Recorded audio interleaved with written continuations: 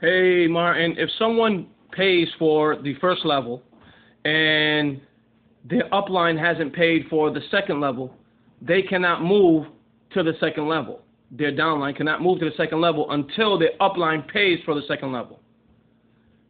So this is the reason why some people are not able to upgrade to the second level. It's because their upline, someone in their upline, maybe on a second or third level, have not paid for the second structure.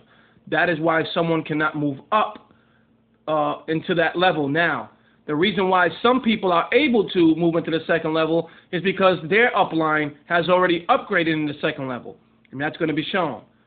Also, some members are making a payment but not able to see it. The reason why they can't see it is because their upline hasn't upgraded yet. So once their upline upgrades, they will then be able to see it in their back office, and then they'll be able to see their transaction going through.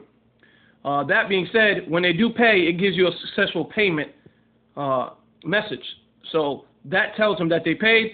I would tell them to go in their bank back office, check the credit card, and see if the payment went through, and that should be okay.